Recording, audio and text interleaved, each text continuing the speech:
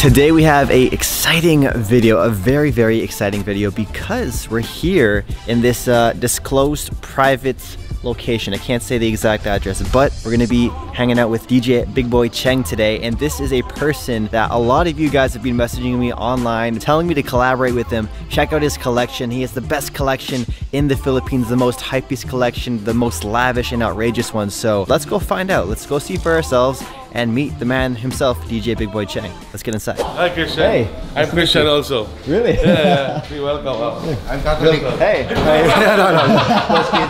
No.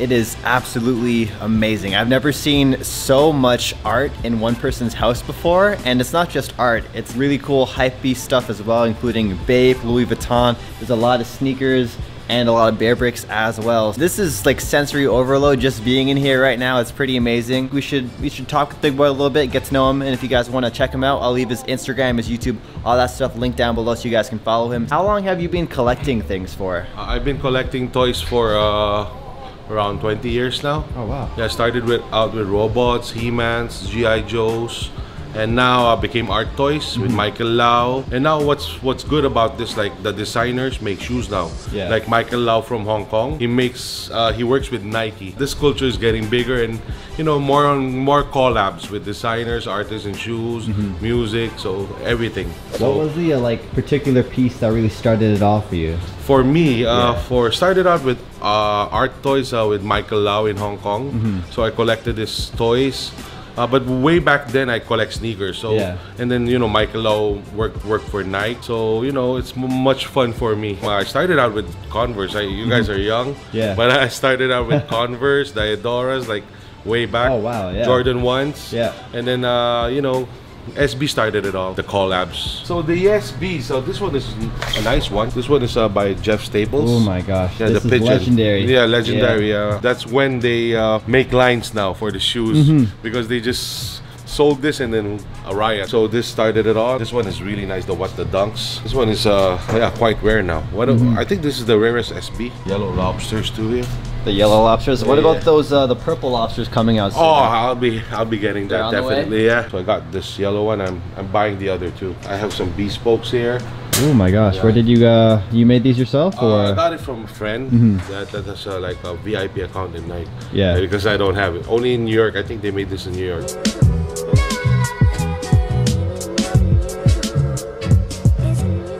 Big Boy has such a massive collection, and a lot of the stuff is in pristine condition. Are there any particular sneakers that you really like to beat up and wear a ton, and you don't really mind if they get dirty?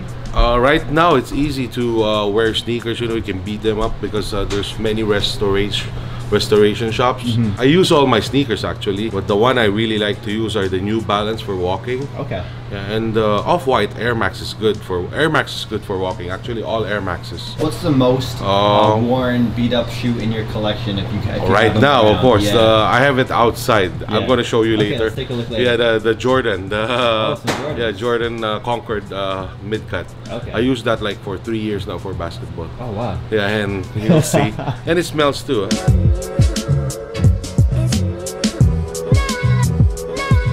I have this complex con here, the undefeated, the 97s, and trackers, Balenciaga trackers, Triple S, which is pretty big now. For it's quite comfortable to wear. Colette, 2017. So now Colette Paris is closed, so that's why things are getting more collectible. This one is a Tokyo. This one is a sample. When did you get these, or how did you get them, if you can tell the story? I got this from a really good OG seller in Instagram, Depeche Mode. Yeah. Really good friend of mine too. He's a really nice guy too from LA. This one is the undefeated sample. Oh no, not sample. Friends and Family. Friends and Family. M&M's. You don't see those every day. Yeah, Friends and Family. Jordan 5 Paris Saint-Germain. Oregons. Yeah, I have the Back to the Future here too. The Air Mags. Yeah, Air Mags. This one I never use because because it's quite the same with the old Air Mag, but this one's just auto lace. Players edition, college players like North Carolina, Oregon, and Georgetown. Timberlake, friends and family. I've seen these on your Instagram. Yeah. Oh my gosh. Coming in the Philippines next year. Atmos, Atmos Japan. So cements, safaris. I got the old ones and the new ones. Do you have a favorite out of all the Atmos Air Maxes here?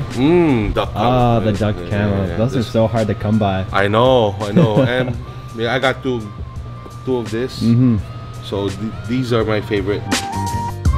I see a lot of doubles in your collection. How often do you double up on sneakers, or what's the certain reasons you would double up on a shoe? Yeah, because you have so much. That's a good question. Comfortability, and then I really like the style. I know it's gonna get high one day too. Yeah. So I buy double, triple sometimes.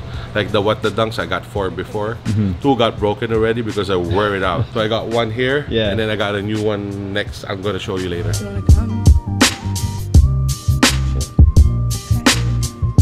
If you guys pay attention to Big Boy's Instagram account, he has an affinity for Balenciaga. This man loves his Balenciaga. Tell me about your obsession with Balenciaga. Because I like the sock thing, like this. The sock runners? Or? Yeah, this one's very comfortable. Like you don't have to wear socks. It's like a sock and then shoe in one, and then just put anti-shoe expert foot powder in it, and then wear it, and then very comfortable and stylish. And I like Balenciaga's direction. One of the first big brands who got into streetwear. Yeah. So I love their style, designs, and everything. This one started at all. This one is the rarest, I think. Yeah. Oh no, it's still 3D. Oh, 3D. Yeah, you can. 3D. Yeah. So you can see. So and this one is like a sample pair I got from Shoe Expo. This is the Taiwan Invincible exclusive. Yeah, like they made only 50. Ronnie Feig, Keith, friends and family. Keith 4D. This one is very comfortable to wear. Like this one, you cannot wear it. It's really hard to wear, but they made it like stretchable already here. So Adidas has been pushing Boost over the last couple of years, like really hard, and now they're going to be pushing 4D, and they're going to make it eventually more accessible to the public. How does it compare to Boost in your opinion? For me, Boost, lots of people like Boost because they can, wear it. They can run with it. They can use it, and it's stylish too. Yeah. But the 4D, it's limited edition, is expensive.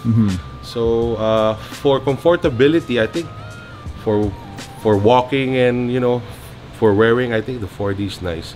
But it's quite expensive, so you won't run with it. But you're not going to be running a marathon or going to the gym very much in the 4D. I know, but for marathon, this one is the best. This one is a limited edition Zoom Fly. If you wear this, you don't like to wear any other shoe. Yeah. Because it's so bouncy. Is it bouncier than Boost or? Bouncier than Boost. This is the best for running. But I don't run. 50 in the world or 100, I don't know, but this is quite rare, especially with size 11. This one is the first NMD. Was that from the original release way back? Yes, in Germany. Oh wow. Yeah, they released 100 of these. Where are your favorite places to travel or go sneaker shopping? Oh man, the best is in LA and New York. Okay. Third is Japan. But in LA and New York, oh my god, that's where the good stuff comes from. The friends and family, the samples. We got lots of friends there, and like Refele. So I'm gonna show you where I store my sneakers. Whenever it's not displayed, I store them here. Oh, there's an off-white here. I just had it clean, but still looks so used. And I have the butt mods. This one's nice. I've never seen these before, actually. So it comes like this? Yeah, it comes like this. What do you do with all the boxes? Because none of these shoes have like the original boxes out. So where do they go? I have a big warehouse upstairs, so I keep them all stacked up. Okay. And then put a serial number or picture of the shoe on it, because there's so many now. I'm a huge fan of the Puma RSX that just released. I can see one right here. How do you feel like Puma's doing lately, or with They're doing good, but they're the first to have collabs before. Yeah, they're one of the first. Like they have MTBO cribs, like Pumas. They're doing good now. They know what the direction they're going now. Yeah, it's good. Like for the ladies especially. So I have some stuff here like Asics. This one is Saucony burger. It's like oh my gosh. By end. Wow. So, these are the old Puma collabs. Like, I got 3 of those before, but 2 got broken already. Before, I don't have like a humidifier and air conditioner. So those are like essential for maintaining. Here in Manila, yeah. Especially here in Manila, it's very humid. You should have a dehumidifier and an air conditioner. Oh, like 24 intense. hours. Yeah. Burberry, you know, goes into streetwear now too. What the heck? Whoa. So they make jogger pants too, and you know, loose tees. These are the first ones they started with, the Puma Thunder. They made a lot of noise online. I know. That's a big deal for Puma. Of course, the Adora. Really nice ones. This companies make shoes way back, like volleyball shoes, basketball shoes, like 30 years ago. Oh. Yeah, and then now they're making, I think it's an Italian brand. Now they're making lifestyle shoes with collabs with other brands too. NMD again. But Adidas made too many, but you know, still, I like the NMDs. Very comfortable. Saucony by Extra Butter. Oh wow. It's like the space something. New Balance, of course, my favorite. Kennedy's 999. They launched it at the Complex Con LA. Adidas made a pop-up in New York, so they released limited edition shoes. I think this was released with the 4D, yeah. With the white 4D, the Friends and Family. That was the big deal because it was the first time they made an Ultra Boost mid. Yes, sir. Yes. Oh, and you got the Coca-Cola Chuck Taylors. Yes. These, I love these. How did you get these ones? Oh, this one I got from eBay. I always buy at eBay. Oh wow. These is oversized. So whenever you buy Chucks, one size lower. Anti-social social club. This one I got in New York. I line up for it. Oh wow. Yeah, how often do you line up for sneakers? An hour. When you know, when it's not that limited, but when it's limited, I don't line up anymore. Oh. It's crazy. Like you have to line up, camp out overnight. Yeah. Yeah. Have you ever done that before? The longest line I ever camped out is like maybe 5 hours. Oh wow. Yeah. What were they for, if you can remember? I think it's in New York, Supreme. Oh, is it a Supreme drop? Yeah, Supreme drop.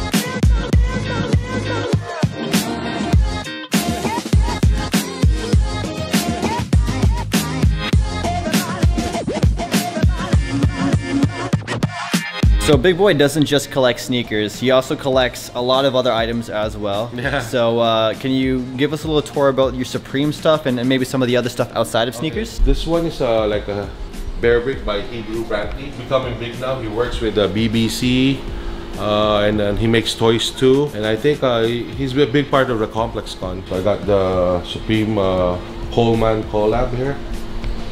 I got this raft and the Supreme Everlast. Have you ever used any of these yet? I won't ever use this because this gets scratched. This one here? Yeah, but I use the off-whites though. The see-through ones? Yeah, and the anti-social club, but this one are just for display. Display, okay. Yeah.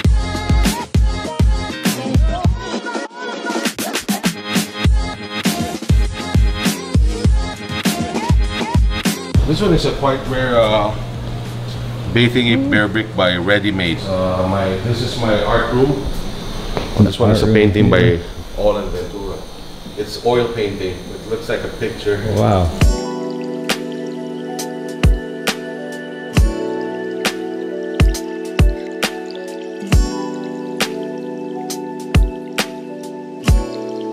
All local artists.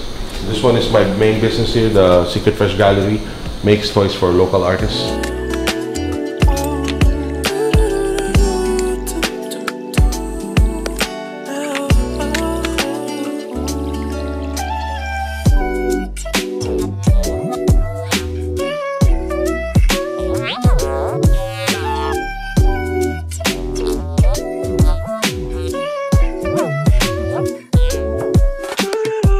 Did you ever collect any trading cards growing up? Of course. I collect Pokemon cards too, yeah. You still collect them now, or? Now no more. Now I concentrate more on basketball cards. Banksy, an original print. Yeah, so before Banksy went high, I got some stuff. Yeah. Like I got it for only like 400 bucks. And my friend told me, why do you buy prints for 400 bucks? Yeah. And then now it went up. Yeah, when that was like 17 years ago.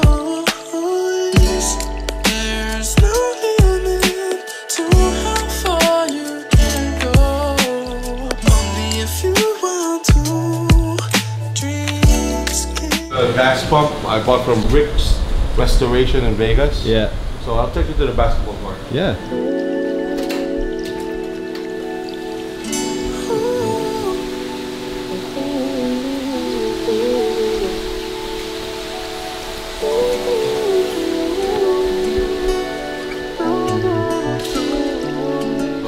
This is where we do sports. I play with Anti-Shoe Expert every day. Hey. So I do boxing here, yoga, and of course basketball, badminton. You know, sometimes have shoots here with my shoes. Yeah. These are my favorite shoes. Until now, yeah, see? They are destroyed. Yeah, but I still use it. Yeah, for like 3 years more than I think. See? So this is my love. I'm gonna keep him forever. Boxing gloves and everything's here. And of course the punching bag. Artwork by Neckface. He's one of my favorite artists. He's from LA. Yeah. I think he did like something for Supreme, like the store. He did an artwork in the store.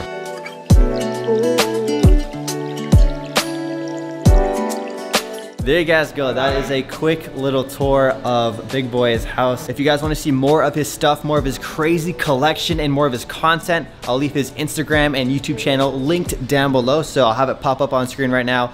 Follow him, drop a comment, show him some love. I didn't show you guys the top floor of his house, and there's a lot of crazy stuff up here too. So I'll give you guys like a quick little glimpse. If this video can get 10,000 thumbs up, we'll try and come back and do a second part showing you guys the rest of the stuff. There's like a lot of bear bricks. Oh my gosh. Damn. Ooh. Oh my gosh, I got the full collection basically. What the? This is crazy. There is literally an army of bear bricks right here. Check it out. We got the Beatles, we got Bart Simpson, we got Charlie Brown. We got so many. I've never seen so many in one place before lined up like this. This is pretty crazy. Bunch of caps all throughout this little unit down there, all organized by color. And look at all these pillows. There's so many pillows. Oh, oh, there's action figures and stuff there. Not just action figures, but like, you guys know what I mean. That's intense. Racks on racks of Supreme. All these shirts here, all Supreme, and all these white and black shirts here are also all Supreme. This is Big Boy's closet. Not too many people have seen this before. This is insane. We got some Supreme jackets right here. Ooh, look at this polka dot one.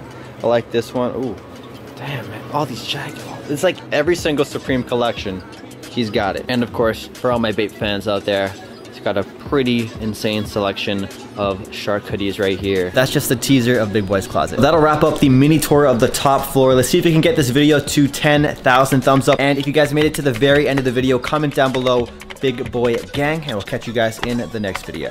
Peace.